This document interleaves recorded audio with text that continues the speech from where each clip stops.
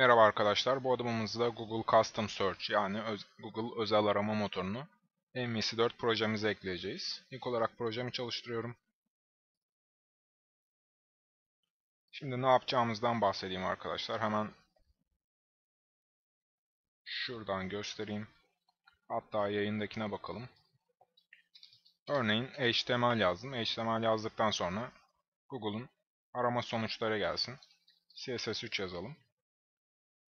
Bu şekilde bize arama sonuçlarını gösterecek. Eğer ilgilenirseniz aynı şeyi bir daha açıyorum. Şuradan açayım. Bu şekilde arkadaşlar otomatik tamamlama formunu da ekleyebilirsiniz. Bunu hemen şuradan göstereyim. Bu dersten otomatik tamamlama formunu bulabilirsiniz. Şimdi biz site içi arama motorumuzu projemize ekleyelim. İlk olarak Controllers'ı açıyorum. Burada Home vardır arkadaşlar. Bu Home yerine ana sayfa yazmış olabilirsiniz. Ki biz geleneğe uyduk. Shared ve Home dedik. Home'a sağ tıklıyorum. Düzeltiyorum. Home'u açıyorum.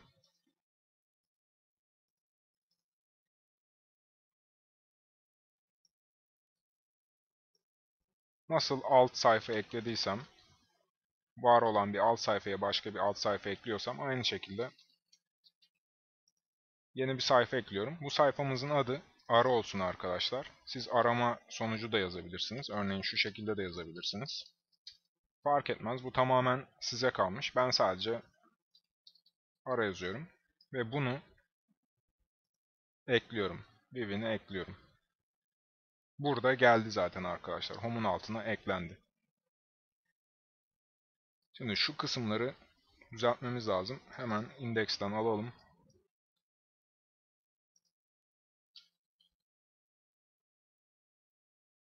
Left Solutions. Arama sonuçları yazalım.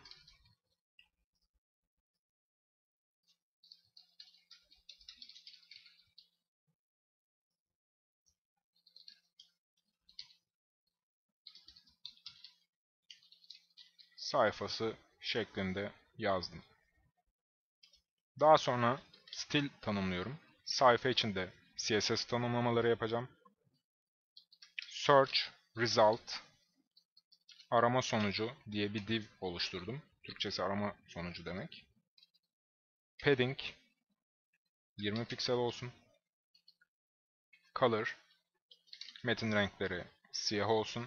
Important diyorum arkadaşlar. Daha önce başka bir şey çıkarsa CSS'de yani başka bir renk kullandıysak onu ezecek. Bu geçerli olacak. Border Radius 26 piksel diyorum. Buna gerek bile olmayabilir. Text Shadow verelim. Text Shadow'u da kapattım arkadaşlar. Bu şekilde. Başlığı ise arama sonuçları olsun. Tabi burada div'imizi oluşturduk. Div ID Search Result diyorum. Bu da burada kalacak arkadaşlar. Şuraya add section scripts diyorum. Ve bunu bu şekilde oluşturuyorum arkadaşlar. Şu an bu kısmı doldurmayacağız. Şimdi layout'uma dönüyorum. Arama kısmını oluşturmuştuk hatırlarsanız. Şu kısma döneceğiz. Bu da layout'umuzdaydı. Arama motoru kısmımız. Bu kısımda arkadaşlar using kullanacağız. Bunlar tamamen programatik. Bunları ezberlemenize gerek yok. Benim size vereceğim kodlardan alın, kopyalayın, yapıştırın. Using HTML diyorum. Begin formuna aradan başlasın. Şuraya şu şekilde home diyorum. Eğer dediğim gibi ana sayfa yazdıysanız home yerine Buraya ana sayfa yazmalısınız. Ben home dediğim için home yazıyorum. Form method get diyorum daha sonra.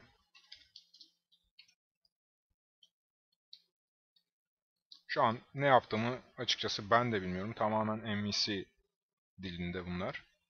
Sadece bulduklarımı buraya yazıyorum ve bu parantezleri de nasıl ki JavaScript'te kodları parantez içine yazıyorsak bu şekilde arama kısmını kapsayacak şekilde arkadaşlar parantezlerimi koyuyorum.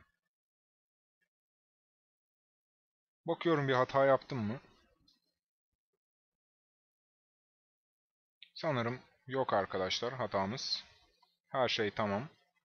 Şimdi önemli kısmı arkadaşlar en altına render section body'nin kapatma etiketinden önce render section ekliyorum.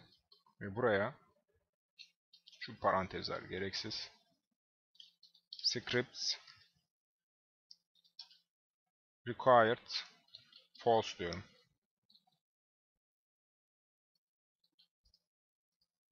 Sanırım tamam. Burası da önemli. Şuraya hatta not düşeyim. Bu kısmı unutma diyorum. Burayı seçtim. Ctrl K, C diyorum ve yorumumu attım. Hatta bu kısmı arama motoru için bu kısmı unutma diyorum.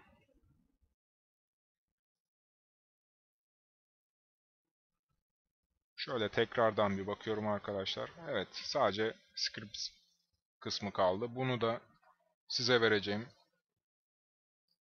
kodlardan alabilirsiniz. Ctrl A, Ctrl KD ile kodlarımı düzenledim. Şimdi arkadaşlar burada önemli olan şu gördüğünüz search result'ın arama sonuçlarının çıkacağı div ile aynı olması. Ve ikincisi bu arama kimliği arkadaşlar. Sizin değiştireceğiniz kısım burası sadece. Size vereceğim kodlarda. Eğer bunları aynı yaptıysanız. Sadece bu kısmı değiştireceksiniz. Şimdi Google Custom Search diyorum. Zaten çıktı. Daha önce ziyaret ettiğim kodlara baktım. Buradan arkadaşlar ben eklemiştim. Arama motoru eklemelisiniz. Sizde ekle yazıyordur. Ki site eklemelisiniz. Ben zinzinzibidi'yi kullanıyorum kendi sitemi.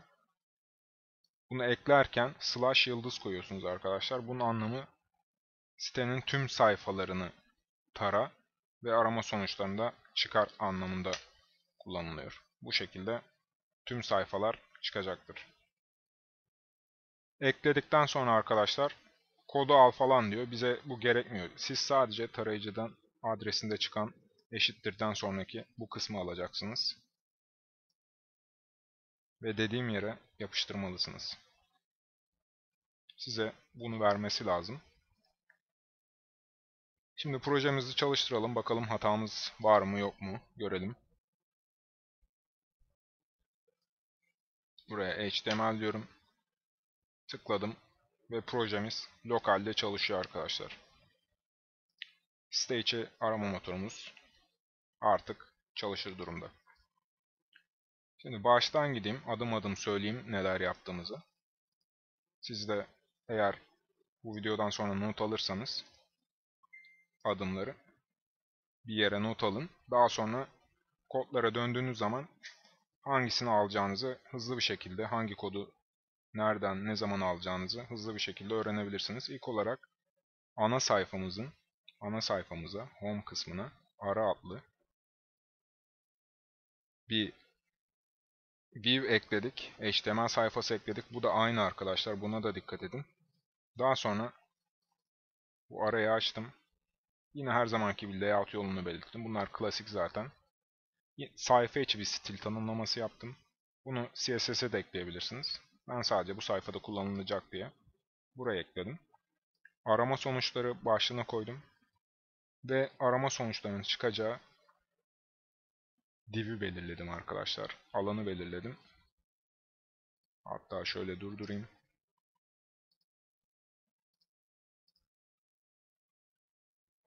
Firefox alternatifi Waterfox ile açıyorum 64 bit işletim sistemleri için. Evet, HTML diyorum. F12'ye bastım. Şunu biraz küçülteyim.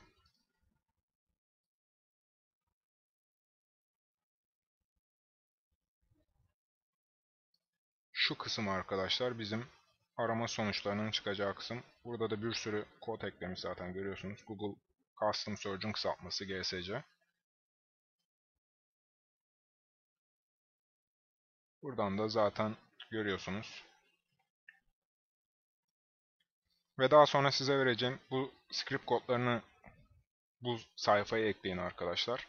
Search Result ile arama sonuçlarının çıkacağı divin aynı olmasına özen gösterin. Bu kısım ile bu kısmın. Ve arama kimliğinizi kendi oluşturduğunuz özel arama motorunun kimliği olarak yapın. Onu da buradan alıyorsunuz.